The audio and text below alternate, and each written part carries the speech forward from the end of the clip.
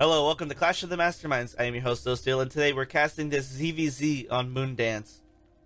At the bottom right, we have ourselves the red Zerg. In the mini barcode, it is ADeeDoor. And the top left, we have ourselves the blue Zerg. It's Funsizek. No fat shaming here, but both Zergs starting off playing normal, no early pools from either player. ADeeDoor a little bit further ahead in the drone count compared to our blue Zerg here. Funsize, don't know what they're doing. Their Overlord is just really late for some reason. Don't understand what happened. Maybe he did 15 Overlord by accident, but he's a little behind in the drone count. And now ADeeDoor is not going to expand. He's doing a macro hatch. I was gonna say he's gonna expand, but then he didn't. He stopped this drone right here. I'm like, what? What? So macro hatch, guess, and then I'm guessing pool. Our opponent over here playing as standard as balls and expanding right off the bat.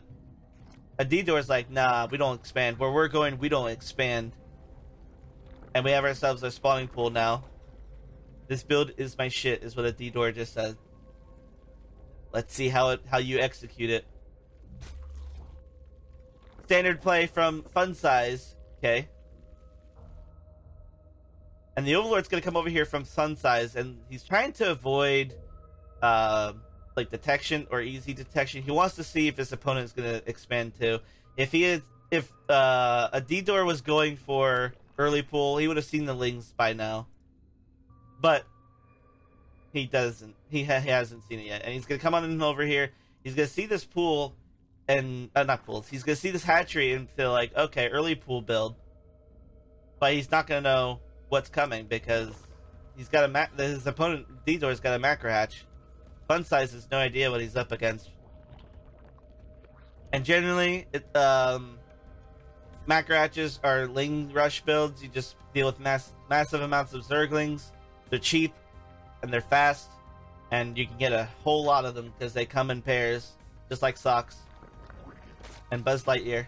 Anyway, Funsizek has made a few Zerglings, made 6 initial Zerglings. Usually, the Zergs like to send them across the map early on to do some poking and prodding and hoping to kill a queen here and there. And now ADeeDoor is getting himself a Evo chamber, so we have ourselves a +1 build. Now it's going to be a preference of whether he goes melee or carapace. Carapace is ideal because you don't have to deal with the banelings as much. You get a little bit of leeway. You get to take a hit here and there. And Funsize is going for banelings, so this is where our builds have deviated, but by quite a bit. They have deviated by quite a bit in this game. We do have some drones coming on in. And, well, ADeeDoor is going to go ahead and start massing lings now, and our opponent over here, he's just having fun droning. He wants to hold the 2 mains and 4 Zerglings. They are making quite a lot of queens, though. They are getting a 4th queen right now, and ADeeDoor coming on in over here with the 4 lings. He's going to see the banelings and queens right now, but the banelings are not going to react because there's no reason to. It's 4 lings. But here we go. We have more lings coming on in, and the lings are going to run past all the queens, and they're going into the main, but then they run back. And they're going to get a drone kill here and there. Oh, they get a drone kill. Not a whole lot of the stuff has been done by ADeeDoor. Not a whole lot of damage. And it's really unfortunate, but now we have a Roachhorn coming in from ADeeDoor, and Carapace is his choice. Funsize is going to go ahead and get himself a 3rd base. They did evacuate their natural, so all the drones are up here, and Funsize is going to get their own Roachhorn while getting their 3rd. They did do... Oh, no, they canceled the last Evo. They're doing, like, a half wall, which isn't bad. I mean, it's definitely something you would want to do at this point when you're dealing with a Zerg that's generally going to mass lings. And now ADeeDoor is going to go on and send the lings back across the map. If ADeeDoor is aware of what his opponent is doing, and that there's a Roachhorn, which he doesn't know, he hasn't been back in the main base in a while. If he knew that he was up against roaches, I think that they would be massing a lot more lings to try to do more damage, or trying to tech up to get something against against the roaches, because roaches are annoying. You need a lot of lings to kill, you know, big blob of roaches, and it's ideal if you have some form of AoE.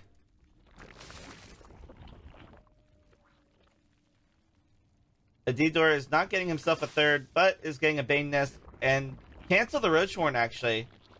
So, nicely done by ADeeDoor. He showed the Roach Warren to his opponent, making him think, okay, I'm going roaches, but he doesn't know.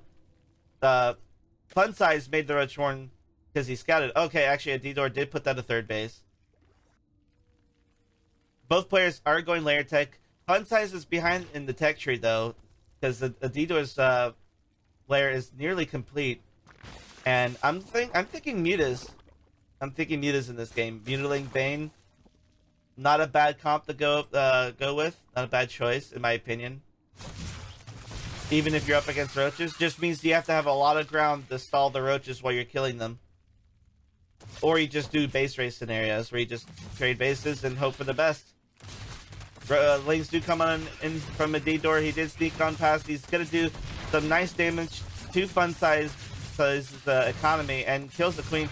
Unfortunately, these lings are kind of derping out in the little pocket over here, the spawning pool, and they do get cleaned up by the queens. Roach production is starting for Funsizek, and actually Hydralisks, or the Hydralisk den has been placed down for ADeeDoor. So I'm guessing lurkers then. Lurkers with +1 missile on the way, and Funsizek is going for Roach Hydra. But they don't even have enough gas yet. They are just now getting their third and fourth gas. There's a lot of roaches for them, though. So Funsizek, if he were to go across the map right now, he could actually kill ADeeDoor. Because ADeeDoor's only got a handful of lings, and he doesn't have a whole lot of larvae.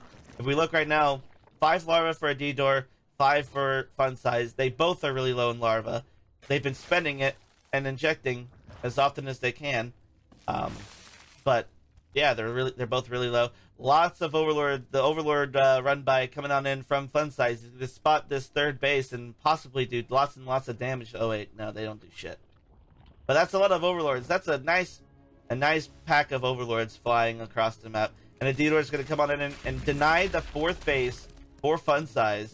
Funsizek is not too happy about being denied that fourth base. He really wants to spread that creep to that fourth and secure it with the roaches and banes. But he's going to have to wait for the creep to spread. And we have an Overseer morphing on in over here. Oh, actually, the Overlords have moved on in. They're going to see this base. And they might even... Funsizek might even assume that this is ADeeDoor's fourth base. Oh, excellent for ADeeDoor. One Bane didn't even kill 2 lings. I was hoping that he was going to get another one. Hydras are coming on in, and this is a really nice find for the Hydras. They're going to get a nice pick, and Funsizek is going to be supply blocked.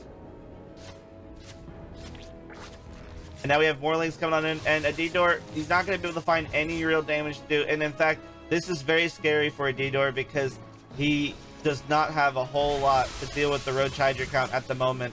The lings are going to come on in, and they're going to find another queen. They're going to pick this queen off. Are they going to do anything more than that? Are they going to get some drone kills? Hopefully. And ADeeDoor might get, he's going to get 1 drone. And looks like Funsizek has forgotten about the 2 lings, but the Hydras did come on into the third and they did, or fourth, and they did get kicked off. But these 2 lings are doing terrible, terrible damage to the economy. They're cleaning up house. So many drones are dying to these lings. And they're going to get not even picked off still. They are still doing lots of damage. The roaches are forced to come back to deal with the 2 lings, and that is actually a lot of damage from just 2 Zerglings. We do have a lot of spine crawlers now for ADeeDoor. I didn't see if you put a what you call it? No, there's no lurker den yet. I'm surprised. No lurker den. This is Funsizek's 4th base. ADeeDoor's behind a base now. He's also behind in workers by quite a bit, by 20 workers. We gotta get a worker count up, ADeeDoor, because this is getting scarier and scarier for you. Oh, the lurker den, actually lurker den's down for Funsizek. Funsizek is gonna be, soon he's gonna have a really really, really scary army for ADeeDoor here real soon. I was actually hoping that Funsizek was going to accidentally kill one of his own queens. That would have been funny. Always looking out for those kind of moves. But we do have more lings on the way. Oops. Just kidding. There we go. We do have more lings on the way for ADeeDoor going to the north and scouting.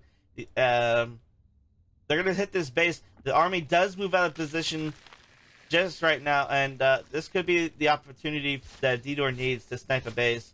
He is behind by 31 supply against Funsizek. Here come the lings. They're going to go in.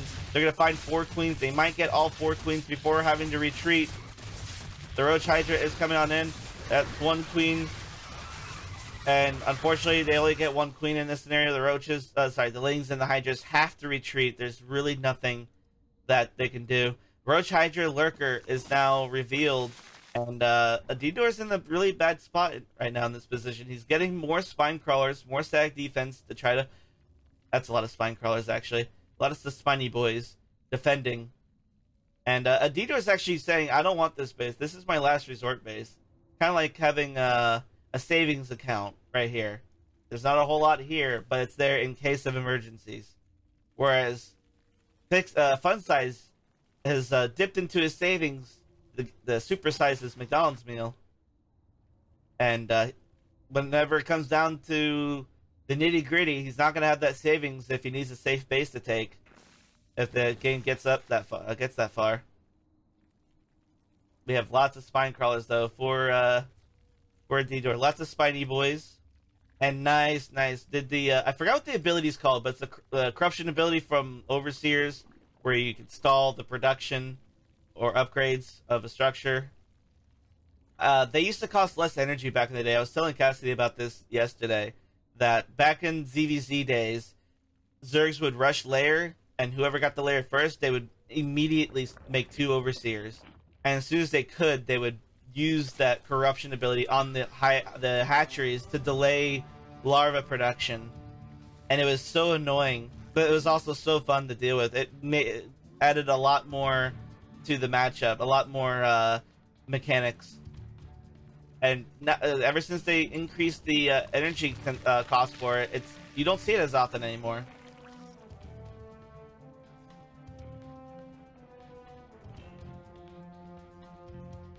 We have war lurkers on the way. A lot of lurkers now for Funsizek, and I don't know how ADeeDoor is going to come back from this. Both players are making lurkers. ADeeDoor is going to have to do a lot to come back from this. He is down 70 supply. If Funsizek gives ADeeDoor enough time, then yeah, he could come back and win this. In fact, this is kind of crazy, but Funsizek is on Hive. Oh, they're both on Hive, but Funsizek is getting his what is this upgrade again? I think that's increased range. I forgot what it's called, but basically it increases the range of lurkers from 8 to 10. And actually, we have ourselves a Doom drop coming on in from ADeeDoor, and this is actually going to be huge. This could be the move that ADeeDoor needs to make in order to come back from this game. But at the same time, Funsizek is moving across the map, and ADeeDoor is going to see this. He sees it on the edge of his creep, and his army needs to reposition itself over here to defend this base. But Funsizek doesn't know this Doom drop is coming. But they're both going to see. They're actually passing by the same exact bases, just on the opposite sides of the map. And here we go. Funsizek trying to come on into the 4th base of ADeeDoor. ADeeDoor is going to have to evacuate or get himself into position. He's not in position yet. But at the same time, the Doom drop for ADeeDoor is going down, doing terrible damage. They are both doing terrible damage to each other. Lurkers are burrowed, and they're doing lots of damage to the hatchery and forcing ADeeDoor to retreat, and he loses 4 workers. But at the same time, ADeeDoor's lurkers are burrowed at the choke of the ramp into the main, and the hydras are cleaning house, and Funsizek is retreating. He's like, no, I don't want to lose my shit. But it's kind of too late. Your main is forfeit. All your tech is forfeit. You have to start over. And now these lurkers over here are going to melt all these roaches and hydras. Oh my god.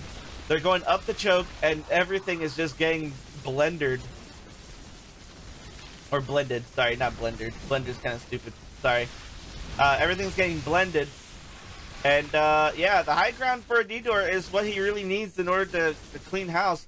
And Funsize's supply has dropped immensely to the point where ADeeDoor is now in the lead. This hive, though, is still here. Don't know how he managed to do that. Call it a meat grinder? Nah. And there's the meat grinder. No, I was kidding. Yeah, meat grinders. I didn't want to say. I didn't want to say it necessarily, but that was the meat grinder. I was trying to think of something else to say, but they did get blended. They did make a 𝙀𝙓𝙋𝘼𝙉𝘿 slushy. And now Funsize is down 2 bases. He can't mine from this base. Lurkers and hydras maintain the high ground, and the ramp is secured by the lurkers. And Funsize, he can't do anything about this. He's lost all of his tech. He does actually still have a hydros den. He remade that. He managed to save that, but he has lost his lurker den. He's rebuilding it, and this base is going to go down. The lurkers do have the range to take it down, and there it goes. But now, here we go. Lurkers coming on down, going into the pocket base. And they're actually going to get cleaned up fairly quickly, because lurkers, as good as they are, you need a nice pack of them. But ADeeDoor he did make the comeback that he needed. He was behind by 70 supply, and then in one move, jumped up in supply. He ended up being like, what, 10 or 20 supply ahead of his opponent. And yeah, that drop was definitely the winning move there. The game's not over, but it's looking very grim for our Zerg opponent, Funsize. He's having to rebuild all of his tech. ADeeDoor on the other side of the map, though, he lost all the workers here. Just kidding, he lost 4. He did evacuate, though. Oh, actually, here comes the Ling run by, and this base does get denied. Lings do find... Oh, I was going to say, they did find damage to do. And there's more hydras coming on in from Funsize. The Lings do get cleaned up. At least half the Lings do get cleaned up, and the base is replanted. And Funsize, he doesn't have that trusty trust fund that he really would need right now. He's got 20-something workers on, 23 workers over there, and it's heavily oversaturated. Severely oversaturated. And yeah, got a big old blob of hydras from ADeeDoor, and he could just steamroll Funsize now. There's not a whole lot left for Funsize. The resistance is dead. Hive is being restarted for Funsize, and he's getting a Spire. I don't know what Funsize is planning. He's getting all the tech, but has none of the gas.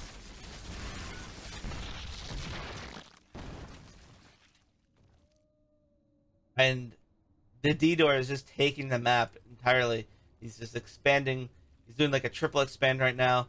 He might not have an insane drone count, but he sure as hell will have an insane larva count.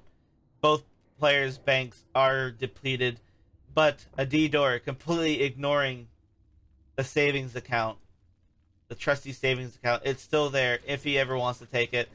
Hydra, Bane now, and Queens. He did bring the Queens with them. Hydra, Bane, Queen on the way, pushing forward, and they're going to make excellent connections on all these Hydras and Lurkers, and that's it. That's all she wrote. GG, well played. ADeeDoor takes the game. My god, there's so many dead Hydras everywhere. It was actually quite insane. Hope you guys enjoyed that replay cast. If you would like to submit your replays, you can submit them to me at seoulreplays@gmail.com. That is SEOUL replays@gmail.com. Or you can join my Discord. It's in the description down below, and you can submit it to the StarCraft 2 stuff. Hope you guys enjoyed this video. If you'd like to leave a like, comment, and subscribe, I would greatly appreciate it.